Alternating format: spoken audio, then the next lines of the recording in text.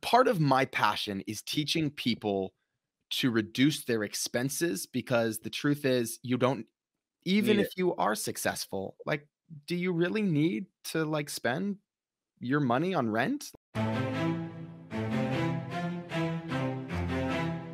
What's up, everybody? My name's Mike Sjogren, here with my co-host, Emmanuel Pani. We're part of a group of specialized real estate investors you've probably never heard of. We didn't start with deep pockets or wealthy families, and we don't rely on 401ks, mutual funds, or traditional real estate investing. In fact, many of us don't even own the properties that fund our freedom.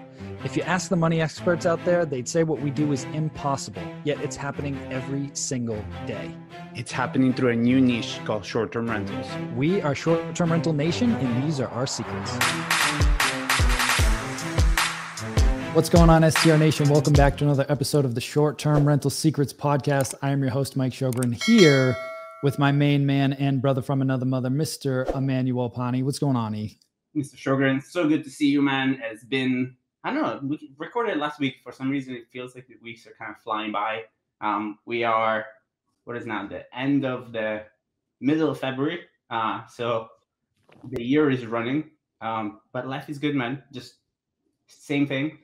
I actually had somebody approach me yesterday to join the brokerage, which is very interesting because I wasn't expecting somebody to come and ask. I was expecting that I would have to find people, but it's actually somebody that it's local and does vacation rentals. He has 4 or 5 of his own. So it's just like-minded. And what I was reminded of yesterday is how much when you're in alignment, things just kind of flow. And it's just like one of my friends in I was having a conversation. I was like, oh, this is difficult. It's like, what if life is easy? Like, what if it's, instead of like thinking about the difficulties, you're like, how can this be easy? And I've been kind of thinking and sitting with that. And what I realized is like the moment I get more focus and more in alignment, life is easy. Like life just kind of flows, because how did this guy come through? You know, we've had conversations in the past, but what not? Why now? You know? So very interesting to just kind of like realize, you know, that less resistance you kind of put in place, life just kind of flows. But how's your week been? It's good, man. I'll share a little something too. So I just got back from a trip yesterday. Some of the folks may have seen me taking some pictures with Bill Faith. Mm-hmm. And we've got some big stuff in the works, which I'm super excited. Can't announce it yet, but on the next episode, we'll definitely announce it. Really excited for that. But I used to have really bad anxiety when I flew, and that didn't really bother me the last couple of years, but I really haven't been on a plane much. And that anxiety came on strong on whatever it was a couple of days ago. Yeah. And I was sitting there and just trying to go back through all the personal development things. And all of a sudden this affirmation came to me, and it was just, I kept saying it to myself, my dreams are bigger than my fears. My dreams are bigger than my fears. And I just kept repeating it over and over again. And I actually just got goosebumps when I was saying it, because I was in like full blown like terror panic attack mode getting on that plane. Yeah. And I just kept repeating it. And then I just felt this huge peace come over me. And I just kept seeing this thing that we're working on like come to fruition. I was like, this is absolutely worth it. Oh, that's awesome. And so if you're going through that right now, whether you're doing a short-term rental deal or an investment or whatever it is, and you're freaking out, try that affirmation out. My dreams are bigger than my fears. But I'm excited for today's episode, man. I don't even know if he remembers this, but he spoke at an M1 thing, God, probably 4 or 5 years ago. And I remember listening to his story, and I was like, man, this is an inspiring dude. Like just a super awesome, inspiring guy. And I agree. I've always thought about Sam, and it's good for us to talk about it now because he's not on yet. So he's in the waiting room. We changed our software, so now we're trying something else. And Sam in his waiting room, so we can give him all the compliments we want, and then he can come on afterwards. He can interrupt us. But I always saw him as like, you know, he's our age, but just like a clear leader, right? Like you can tell that he spent a lot of time crafting his leadership abilities, and he's a great husband and a good friend, and so really excited to have him on. We've been chasing him for a little while, but I've come to learn after all this time doing the podcast that usually the more we chase somebody, the better the show is going to be. So I am super excited to have Sam on, but I'll let you finish the intro, Mike. Sorry. Yeah. So without further ado, today we have Sam Wegert on the show, and most of you probably, if you're familiar with like martial arts, like he's killing it in the martial arts game, and that's what he's passionate about. But he also owns 11 short-term rentals, and he's got a very cool strategy that he's using with short-term rentals that we're going to get into today. So Sam, without further ado, man, welcome to the show. Thanks for being here. What's up, guys? Thanks for the intro. I was able to hear those compliments. I was in the waiting room, but I was able to hear them. I want you guys to know that. And I've never actually been on a podcast where before I've even spoken, I have like half a page of notes. That was good shit, guys. I'm like, how can this be easy? Dreams are bigger than my fears. I love this. This is the best podcast already. I feel like I'm listening to it, you know? I love it. I love it, awesome, man. So tell us a little bit about like UpLevel first, about like what you're passionate about, and then let's transition into how you got into the whole short-term rental space. Yeah, 100%. So UpLevel is my first foray into entrepreneurship that I ever had. It started, and I could talk about it for an hour, so I'm going to keep a real high-level story. I was one of 8 siblings, so big family. We all were allowed to pick one activity in our life, and so I picked soccer for a little bit, and then I transitioned to martial arts. And it just helped me build a lot of confidence. It gave me the discipline that I think a lot of that has translated to short-term rentals. A lot of that is translated to real estate investing in general. And I was in this place and my instructor was burnt out from teaching. He said, Sam, I want to sell you the school. I was 15 years old at the time. I was homeschooled. So I kind of was in this, like, I could do school. I didn't have to go to school. And my parents just had tremendous belief in me. And they loaned me $15,000 to buy a little martial arts school in a little town called Amherst, Virginia, right outside of Lynchburg, Central Virginia. And from there, I just wanted to be somebody and prove to the world that I could, that I was enough ultimately, if I'm being really real about it. So I just, I built a martial arts company. We now have 7 brick and mortar locations. I opened up one in Charlottesville, Virginia, which is where University of Virginia is. I then moved to Charlotte, North Carolina, and opened up 6 additional brick and mortar locations. And we now have an online program, thanks to COVID, with students in 25 states. I'm removed a decent amount from my business. My brother is the CEO. He runs it. He's amazing. My younger brother. But it is a business that has dramatically impacted my lives. And every single day I get to hear stories about how it has helped people with more their discipline and confidence and building physical fitness and self-defense. So something I'm very passionate about. Thanks for letting me speak about it for a moment, because it's got a big place in my heart for sure. 100%, man. 100%. So every time I hear it, I can't believe your parents used to homeschool 8 kids. Like, I know, right? Absolutely. I've got one, man. I couldn't fathom it. We did it for a while with COVID, and I was like, I have friends that have kids, and like I experience them the way I'm like 8 homeschool. Like that's why you had to be into martial arts though, because with 8 siblings, you need to kind of know how to protect yourself. You know how to protect yourself. Yeah. The thing that honestly surprises me most about my upbringing is when my parents loaned me. Like, I guess I was just raised in the homeschool environment, and we had a bunch of homeschooling friends. So that part was just kind of normal, at least for me. Looking back at it now, I am like, oh my gosh, Mom, that's crazy what you did. But the fact that my parents weren't rich, but the fact that they loaned me 15 grand as a 15-year-old, that part, you know, I could get tears about that part, because I'm like, Mom, like, where did you even get the 15 grand from? Like, how did you even have 15 grand to loan me to buy this martial arts? Like, it wasn't a lot of money. It's not like it's a tremendous amount of money, but for your 15-year-old to go start a business, like, that part just shows how much belief my instructor had in me. And I just believe that anything we accomplish in life ultimately is at some levels because someone believed in us. And, you know, sometimes we're borrowing the belief of the people around us. But for me, it really was my parents, my teachers, my coaches. Yeah. So good. Friends so like good. you guys. Yeah. Another nugget. Sometimes you just got to borrow the belief for a little while, but that's amazing, man. And I'm borrowing that statement from Hal Elrod. He's big on borrowing the belief, but yeah. That's okay. That's okay. Sharing it with the world. So how did all this transition into short-term rentals, right? Like how did you even think about like getting in the game for that? Like what was that conversation like with yourself and your lady there? Yeah. I fell into short-term rentals for sure. It was not something I was even doing for a business. It was not something I even wanted to. I just literally, like, rich people have second homes, right? Like, that's what I thought.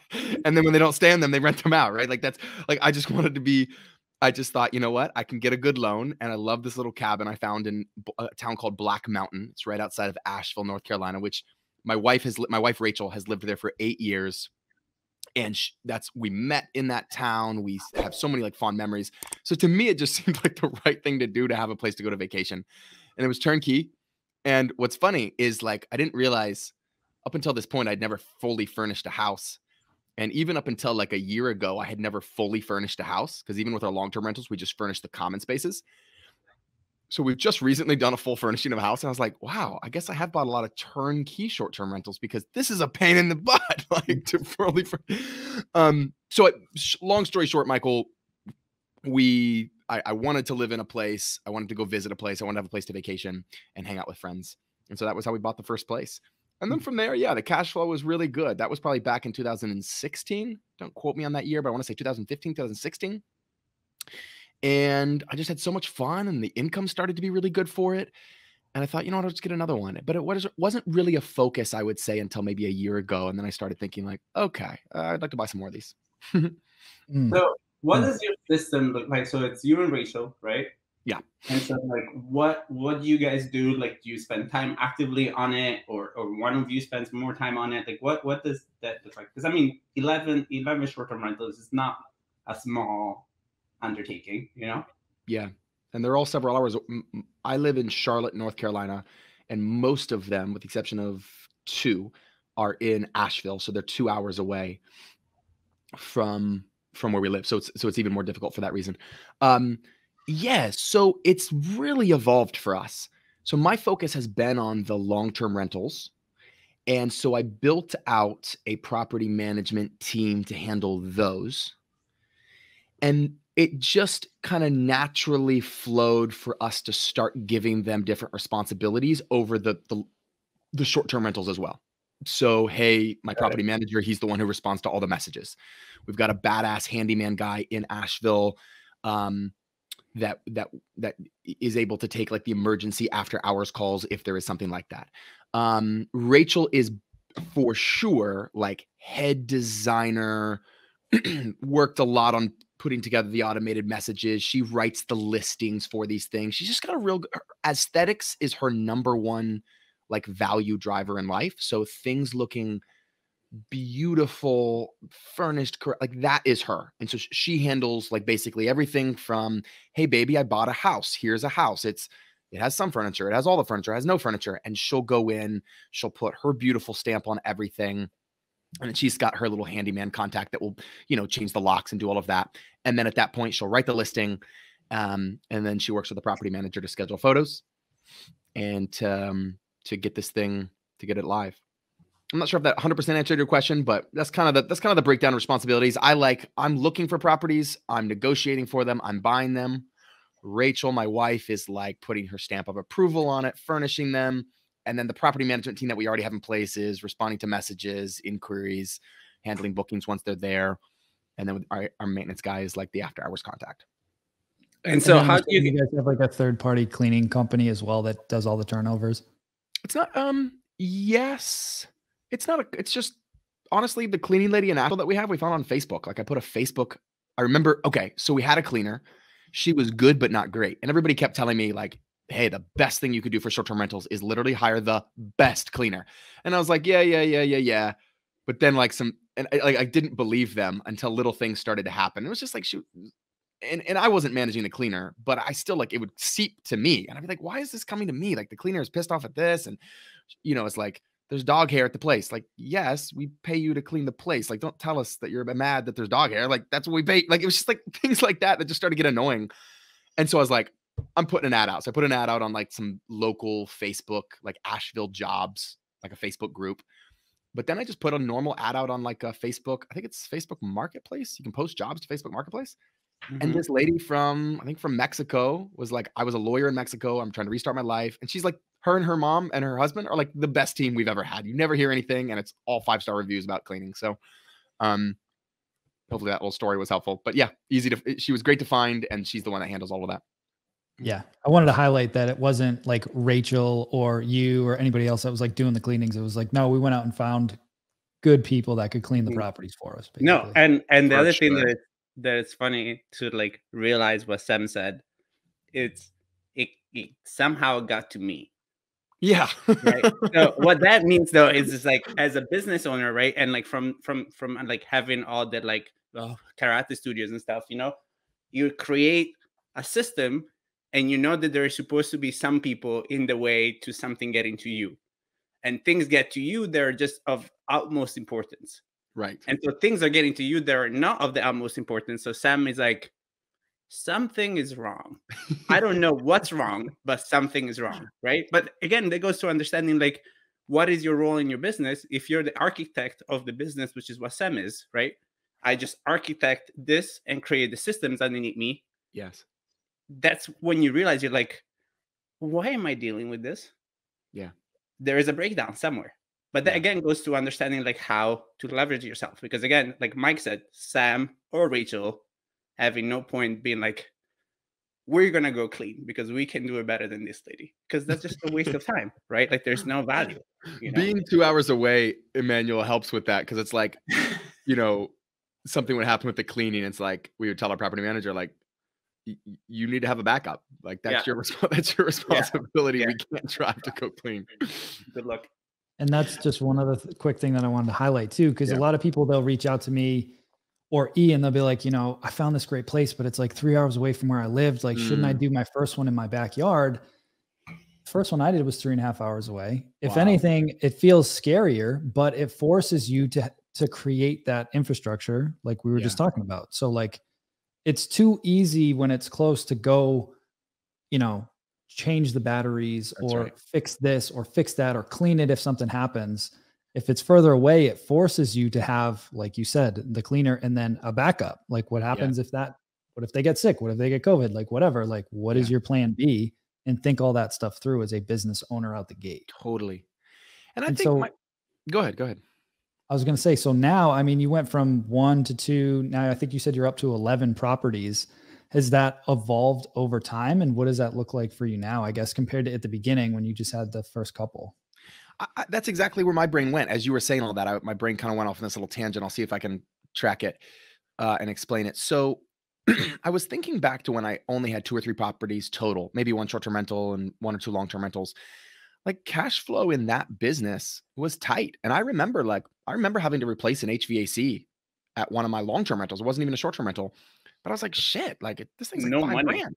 Yeah, no money for the next 8 months. And I had, so I remember So I remember taking money from my martial arts business and like loaning it to the real estate company to pay for and I remember being like, man, this isn't cool.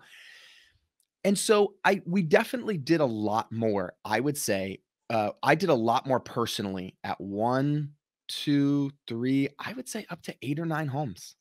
It was not uncommon for me to go to a home, handle something, Rachel to handle something, Rachel maybe to do even a cleaning at that point. But I was trying to think of the number as you were talking, Michael. I think it was close to like 9 to 10 homes where I remember, and I distinctly remember this, like I distinctly remember having like an exhale because I would look at the account. I'd be like, okay, there's like 45,000 in that account. I've been okay. Like I could have 4 HVACs go out and I wouldn't have to like borrow money from this.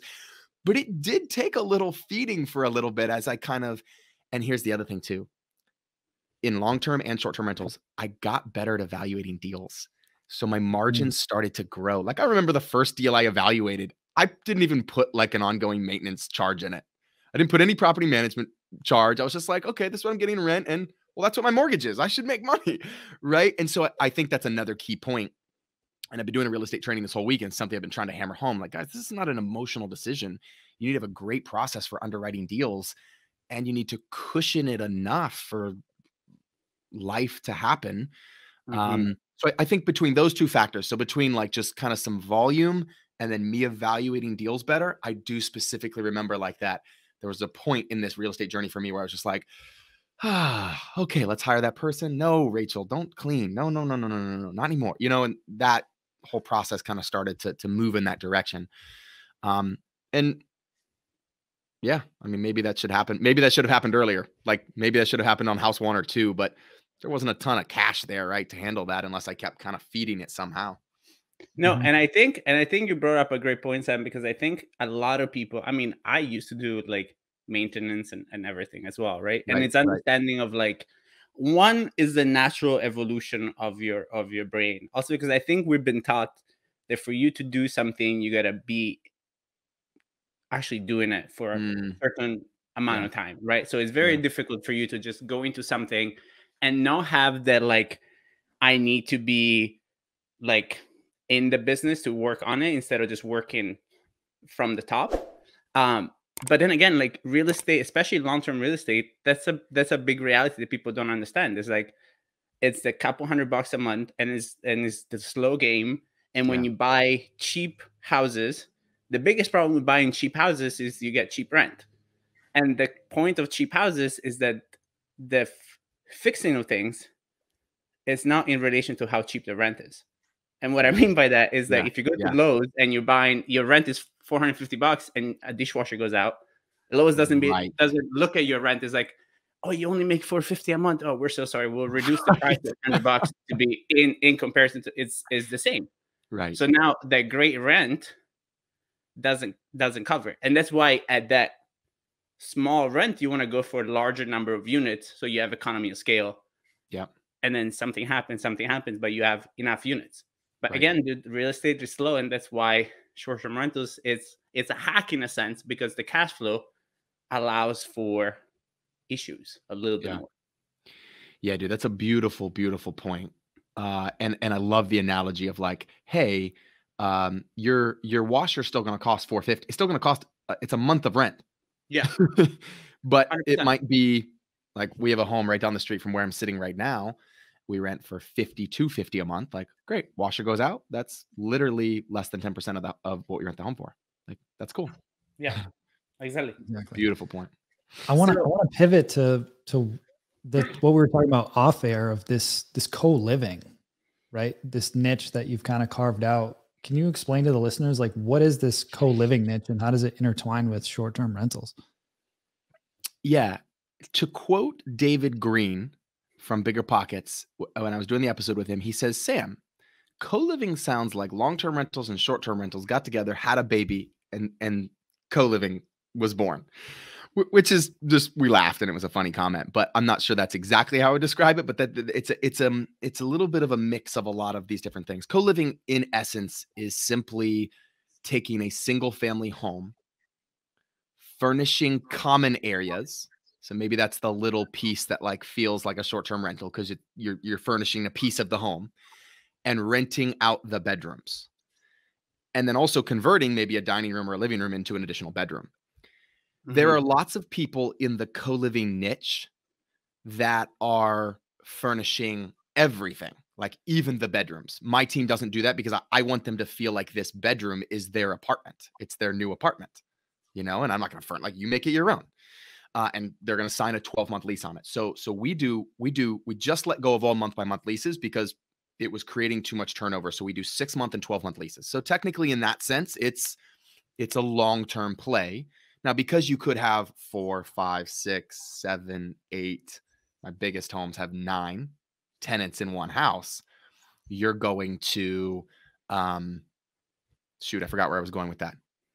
Anyway, you could have that many. You make vacation rental money almost. If you make almost short-term money because you have 9 people renting, so you probably charging them how, like, let's say a long-term rental there will be how much?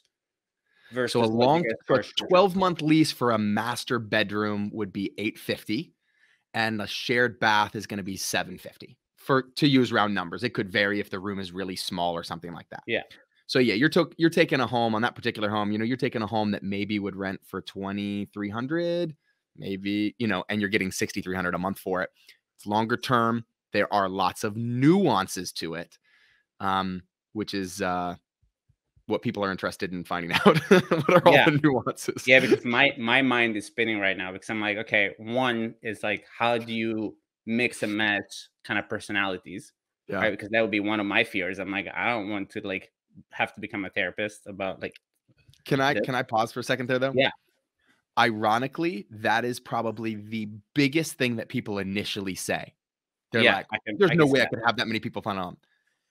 Also, ironically, in me doing co-living spaces for 13 plus years, I have only ever had to like kick out a tenant for that type of disagreements 3 times. Yeah. maybe 4. Like, Yeah. it's just so weird to me that it doesn't, like, I get that that would be a concern. You're like, how does this work? And I think the reason we've been able to do a good job with it, Emmanuel, is because we do a pretty dang good job at the vetting process. And like just Mhm. how we share them, how we share our house rules and how we introduce them to the community, all the other people that are in the community. I mean, it's really the whole goal is like it's community living. But anyway, I didn't mean to take that off on a No, tangent. and it's funny because again, like one of the things that happens with vacation rentals, I feel like that is the same questions that people ask Mike and I would like, well, what about parties? Right. And it's like the first thing that you think for your own kind of like personality and fears, because that would be my thing, right? Like I would hate to have a shitty roommate, like excuse my French, but like, you know what I mean? Like that would be my concern. And that's the main concern. And again, the same thing that we tell people about parties, like in 12 years of doing this, Right. how many parties did I have? Couple. Very few. You know what I mean? And like how many people did actually wreck the property? Very few. But again, like in looking at opportunities, unfortunately, your subconscious mind is the first thing that speaks, and the subconscious mind only knows that's different. Wow. Fear. I'm gonna protect myself and like my stuff. And that, but a lot of the times, like again, right? If you don't ask the questions or if you don't have that awareness of it, your subconscious is gonna be like different, danger, wrong, problem, not doing this. Thank you. Next thing. And you go back to the same stuff that you always do. And you're like, why? Because you have no awareness about why you're not wanting to do what you want to do. So very well said. I just wrote that down. It's so true. Like new idea, you know, immediately guard goes up. How could this hurt me? How could this kill me? How could this take me down? Right? Like just a protection mechanism. It's so true. That analogy fits. I'm so glad you mentioned the parties because that's literally what I feel when people say, well, roommates don't get along. And you're saying about the parties. Very great analogy. And I wanted to say something else about that, but I forgot what it was. But yeah, no, that's amazing. Yeah. So have you switched over like the whole portfolio to the co-living, or do you still do some like traditional STR stuff? Like how does that look like now in your portfolio? Okay, I'll just explain how my mind thinks about this. When I'm going to look for a co-living space, I'm looking for 2,500 plus square feet. I'm looking for a lot of great parking, no HOA, lots of rooms that could be split up into bedrooms. I'm looking for kind of a weird, funky layout is perfect. You know, I'm looking for finished basements. I'm looking for a nice little common area. I'm looking for like a home that has at least 3 full baths because that means sometimes I'll add baths based on the ratio that I want to have of baths to bedrooms. So, you know, I'm looking for all of those things. That does not fit my short-term rental criteria at all. So I've never converted. Let me make sure I'm not lying. Have I converted? I've never converted a co-living to a short-term rental, and I've never converted a short-term rental to a co-living. I've always just looked for completely different things. So when I go look for a short-term rental, I'm looking for, at least in the Asheville area, great view, some sort of X factor. The first house I bought, a great example of this was this guy built this cabin. I say cabin, it's a nice home, like it pops. But he built it around this 150-year-old fireplace that had just been sitting there. And he built it right next to this stream.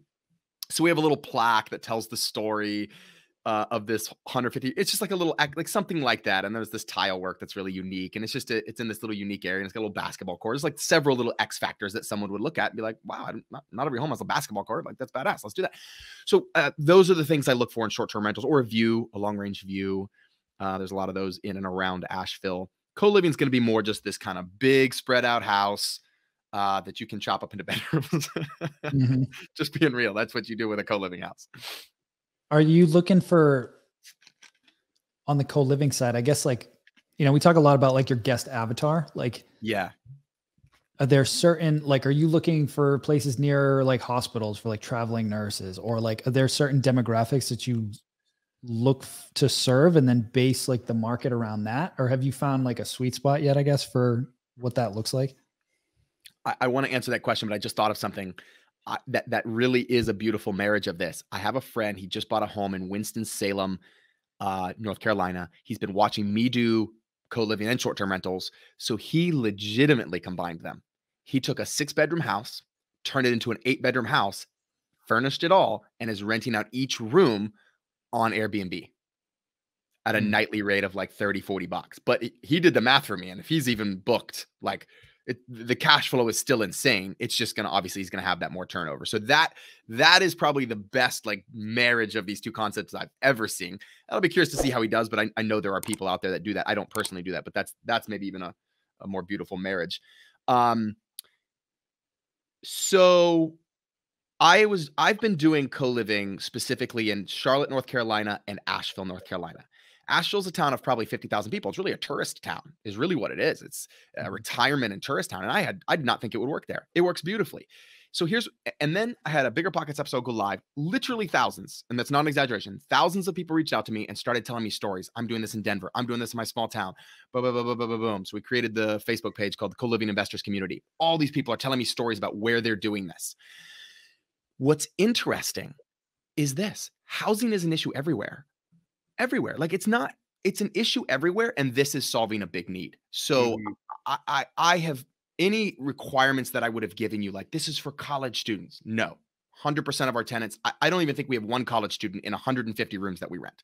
It's young working professionals. They've got jobs. They have to show income verification.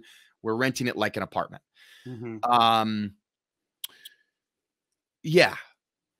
No, and it's the reality of living in America, right? And I think like that is the most beautiful thing about this country is all the opportunities, but also like this country is also very brutal when it comes to like you need to make a living, you need to make money to survive, and you have the highest quality of living if you make money, and things can get rough if you don't have money. And the reality is like, for example, Miami was just announced the most expensive city in America, right? The least affordable city in America. What's going to happen to these people, right? Like what's going to happen to all the labor force, all like, especially down here, right? You have a lot of like hospitality, like workers, restaurant workers. Where are these people going to live?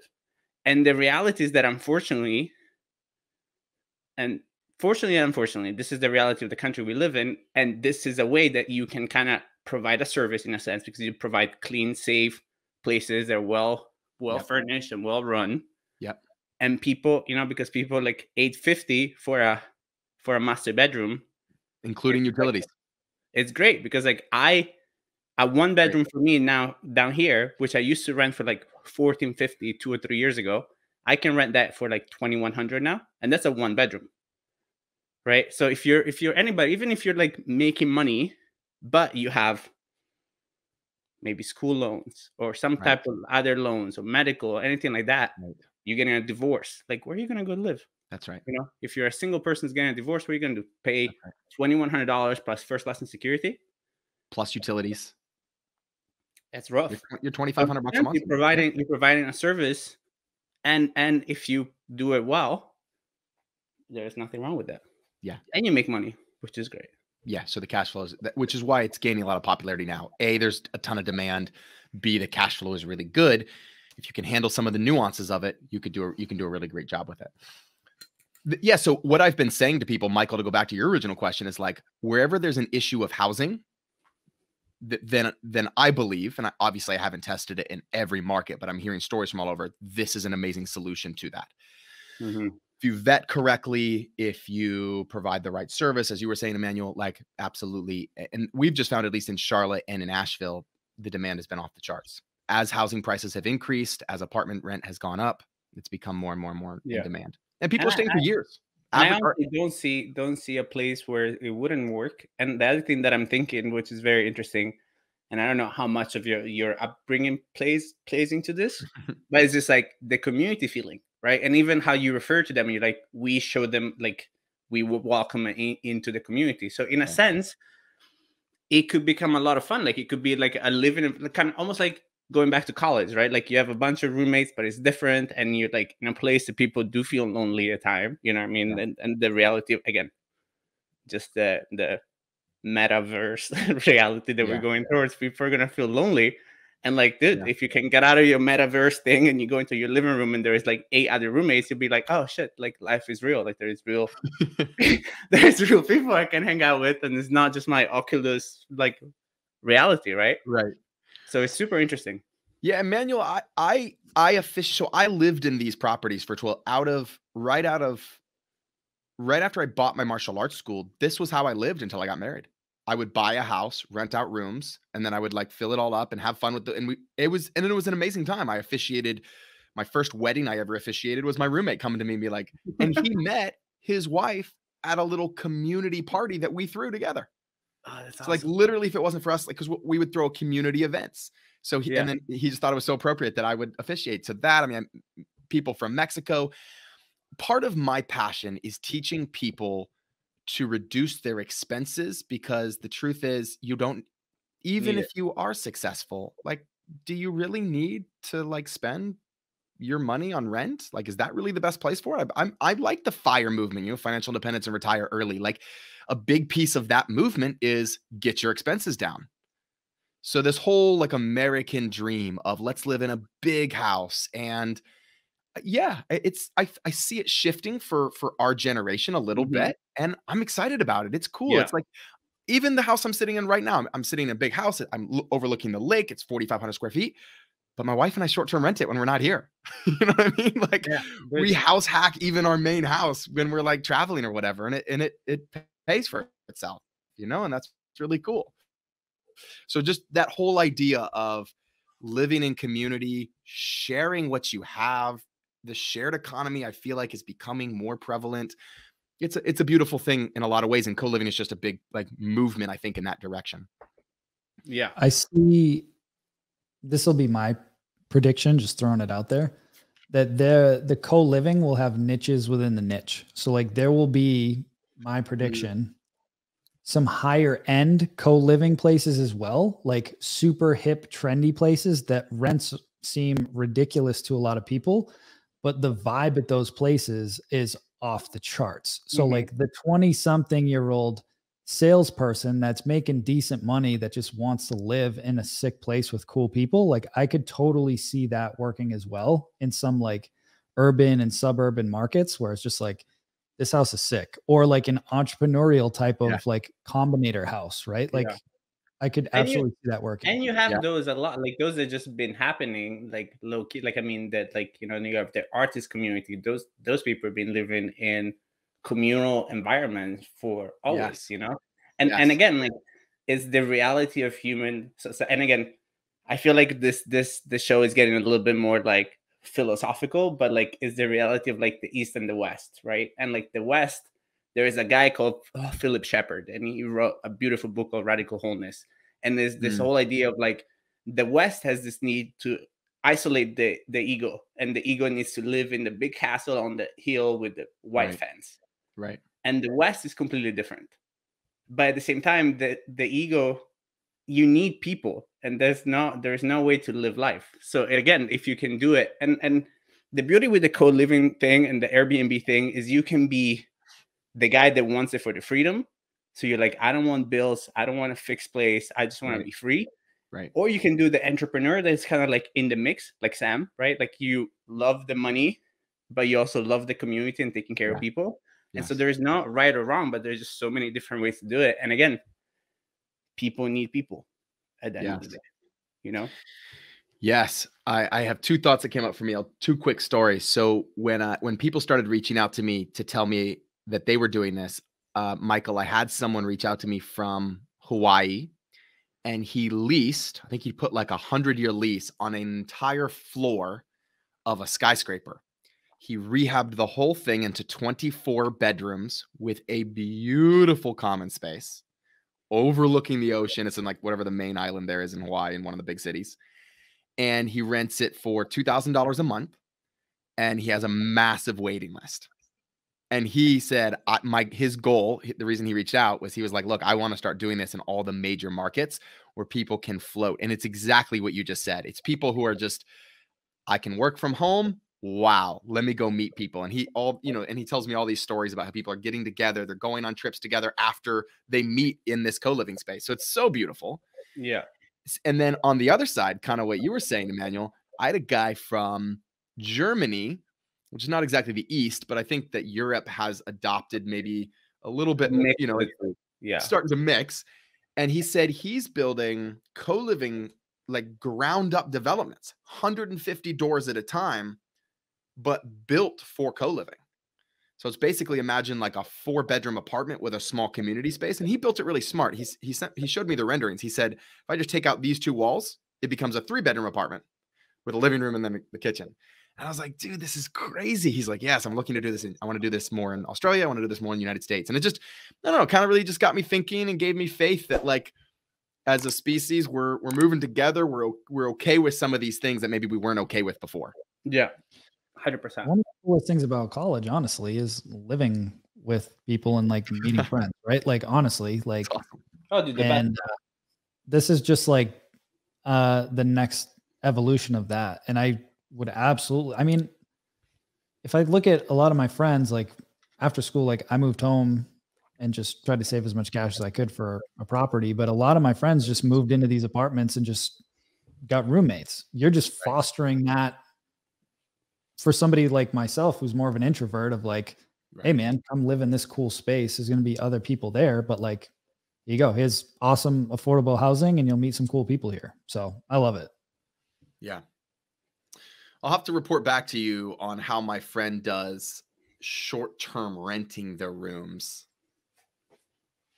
I'm sure you guys have some students that do it well. I've personally never done it. I've always done the whole house.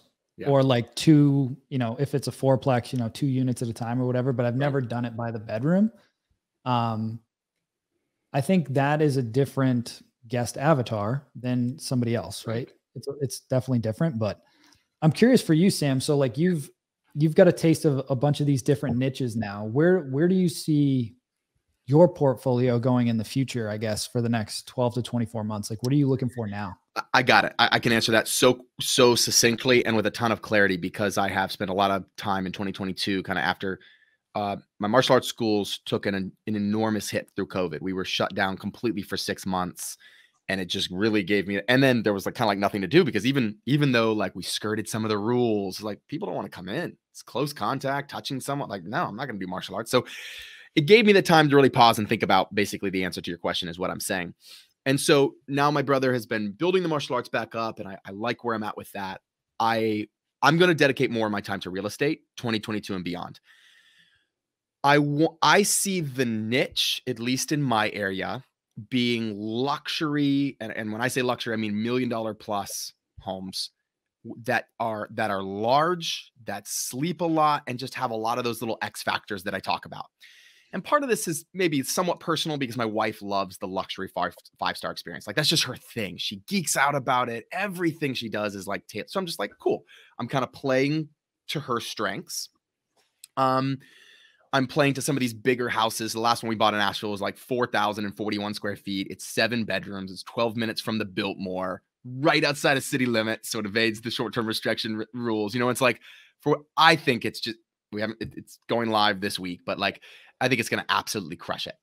And then I actually placed an offer on one today, big view, 3,800 square feet, $1.1 million. Like, I just see a lot of benefit being in that. I see it less competitive. And when you start looking into like the luxury homes, a lot of them are in HOAs, a lot of them have more restrictions. So it's already a little, like, it's actually harder to find like a non-HOA, big home, super nice. Like that's a very tight niche, at least outside of city limits, you know, at least in Nashville. So that's where I see the short-term rental going. And then I will continue to buy co-living. I love what it does. And I would like to even build some from the ground up. That is a bigger project that I'm learning, that it's not just like, hey, you tell a contractor to go build you a thing. Like, it's a big thing. And I'm learning that. So that could take a few years to really get underway. And then I'm coaching. I'm training a lot of people. I've been training. We have 200 people registered for our training this week. And it's just been I've loved it. I've had so much fun just like sharing everything I know about co-living, and people are really excited about taking it to their markets and doing it. So that was a little bigger answer than maybe you were looking for. That's kind of more my life plan for the next 5 years, but hopefully that also answers your question. No, it's great, because I just want to show people too that I look at short-term rentals from the beginning. It was a vehicle to get more control over my time. I was stuck in a job making good money, but I was trading time for dollars, and I couldn't be there when my family needed me, like when my son was sick and everything else, because I ran out of vacation time, right? And I vowed I wouldn't put my family in that situation. It is a vehicle that can get you that freedom to then pursue. You can keep growing it, or you can pursue other things that you're passionate about. And like for you, you've always been passionate about teaching. Now you have another vehicle that you can teach. Yes. And then you reinvest that back into more properties, and they just coexist. They co-live together, right? Ironically, right? But it's just, if you can help, like you said, take that FIRE approach of take the money piece off the table, get yourself stable. It just gives you more breathing room to think about what you actually want to do. Yeah. And for me, short-term rentals was one of the vehicles that could get me to that point faster than any that I had come across before. So we just went all in and just focused on it. Yeah. I asked a question, Michael. I think this would be good for your listeners too. I asked a question at the beginning of my co-living training. I said, what is holding you guys back from buying more real estate? And I was so surprised at the vulnerable answers of people just being like scared, fearful. What if it doesn't work out?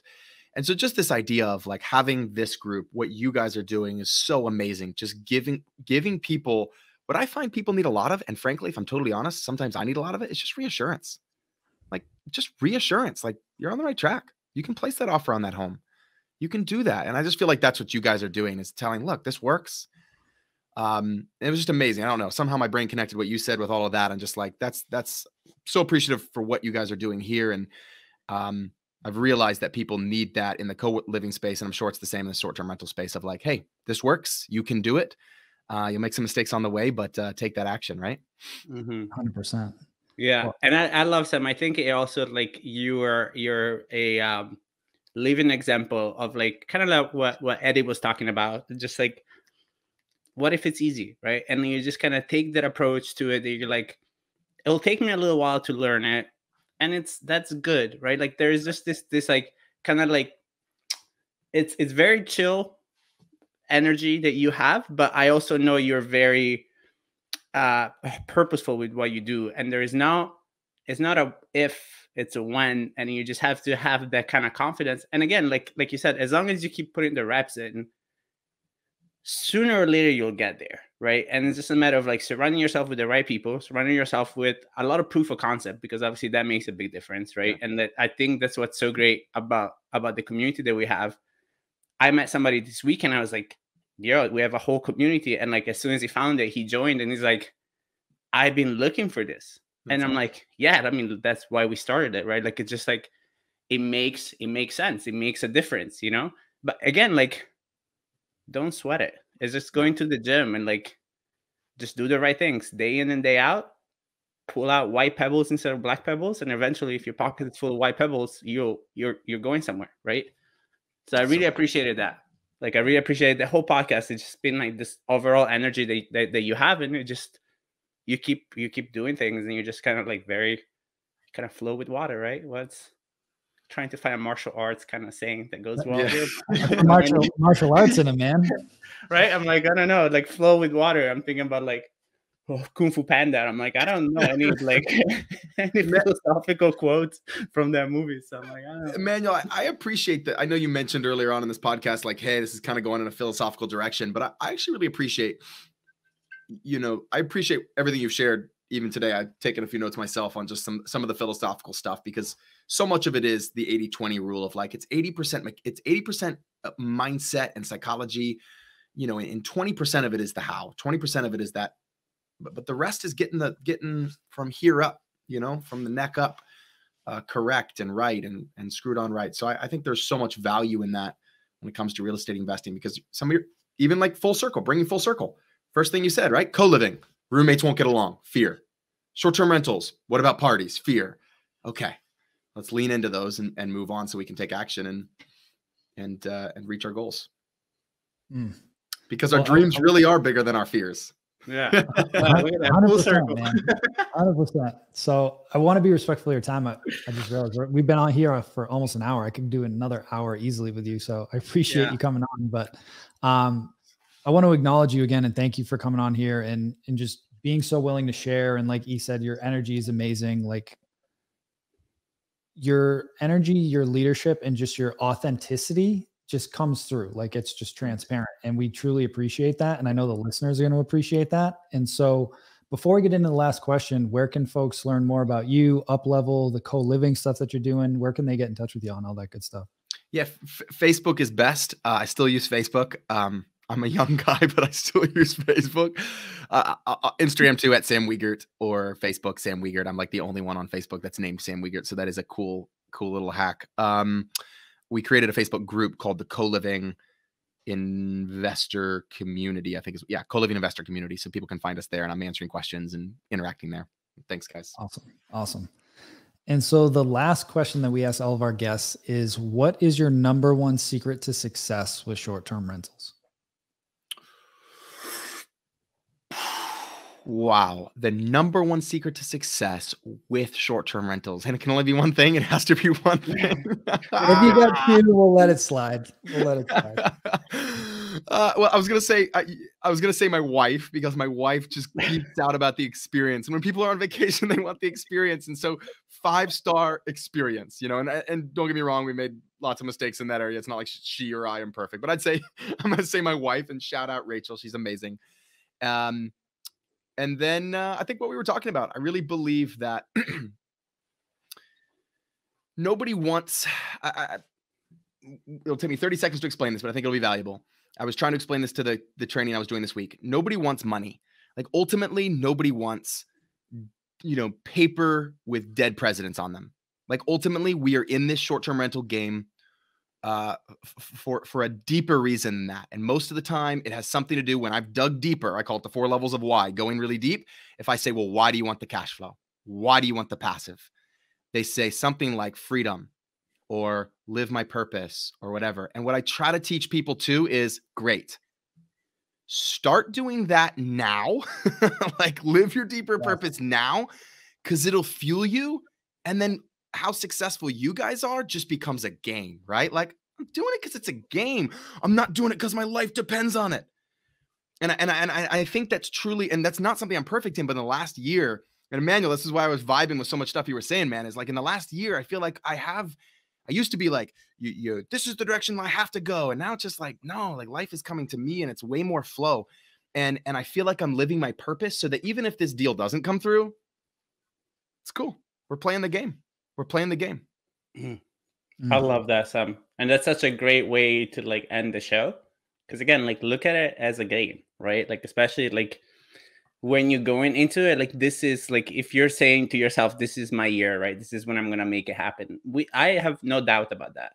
But like by you squeezing it, it doesn't make it any faster, right? By you having no leniency with yourself in like learning something new, it doesn't make any difference, right? And again, like I love analogies, right? So like, and again, since Sam is here with the whole martial arts thing, what have you ever seen about a person that goes into martial arts with like anger or like rushness? You just get whacked by somebody that's a lot calmer and a lot more in flow, and it just doesn't. It just doesn't. There is no rush. Like it will happen when it happens, and just you got to be present to that, because again, like the time passes the same way. And so if you're like this the entire time, it's just the journey is just not gonna be as nice. Really, like it's literally as easy as that, right? Like it just, if you hold on, you maybe get there anyways, but it's just like, wow, man, like it just, Beautiful. Was it worth it? Thank you, my brother. I'm so grateful you came on. Really, really appreciate it. So proud of you guys. I also love that you and Rachel do it together. Me and Tasha do it together. Yeah, it's cool. Mike does it also with his wife. So I don't know if our wives are all just like saints, which they probably are, because I don't think I would want to work with any of us. But at the same time, we're grateful, and hopefully they don't realize and leave us, because my business will be in shambles. But other than that, thank you so much, brother. I look forward to seeing you to one of the events soon, hopefully. Yeah, man. Love you guys. Awesome. Appreciate you. Take care, everybody. Bye, talk soon. Hey, STR Nation, if you enjoyed this episode, please make sure to hit that subscribe button and leave us a review. And in the comments, let us know what topics you want us to cover on upcoming episodes, and we'll make sure to get that in the books for you. And if you really want to learn how to launch, automate, and scale your short-term rental business, if you want to go deeper, then check out our free masterclass at strsecrets.com.